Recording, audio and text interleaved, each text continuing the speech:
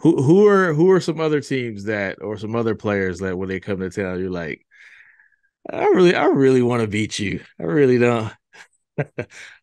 Oh, you mean the player? Opponents, yeah, like Yeah, that's a complicated thing because I don't want to ever be accused of tampering or oh yeah, yeah, yeah. Good point. Good Right, point. Good right, point. right. right, So Good right. like point. you Yeah, have to Good yeah. be point. really careful, but like there's always like, I met Buddy Hield, way before he ever, was drafted. And, so he's Right. somebody that I, have, when I see him at a game, I, say hello to him. And like the league understands that, like existing relationships or, Right.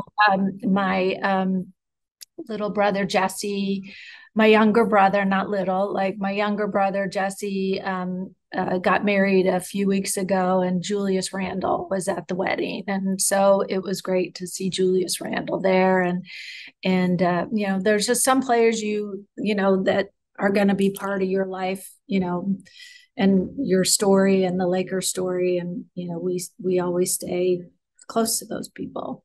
Yeah. I just want her to say, I want to beat Jokic. I just want to beat Jokic. That's it. Well, they'll get their chance. They'll get their chance.